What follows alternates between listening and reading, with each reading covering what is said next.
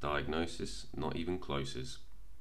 Doc's toys wanted to thank Doc for all the great things she did. So while Doc went over to Emmy's to check out Rudy's new puppy gymnasium, the toys decided to clean up the clinic. Lammy picked up a broom and started sweeping. Chili wiped the glass on the aquarium. Stuffy fluffed the pillows on the sofa. Suddenly, Robot Roy burst into the room. "Slight malfunction," Ray said, zooming around the clinic. "Need to see Doc."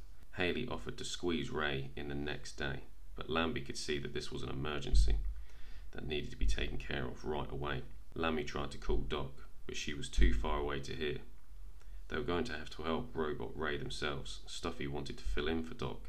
After all, he'd been watching her in action since the day he was bought.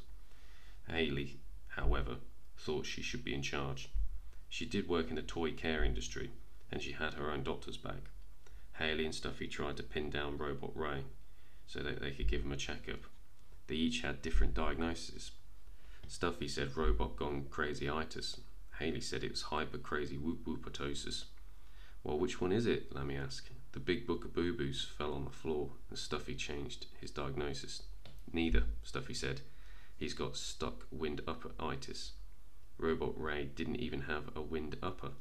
He didn't have a stuck wind-upper-itis, or dusty musties, or stinker salivina breath, or no vroom-vroomatosis. It didn't look like Haley or Stuffy would be able to help him.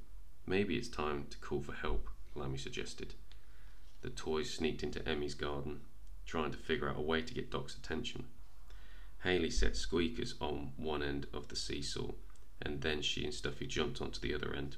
It worked. Doc scooped up her toys and looked back at the clinic. Doc opened up Robot Ray's control panel and noticed his speed dial was missing. Stuffy ran into the garden and found it by the water table. Doc popped it back in place, and Robot Ray's case of the zoom-arounds was cured.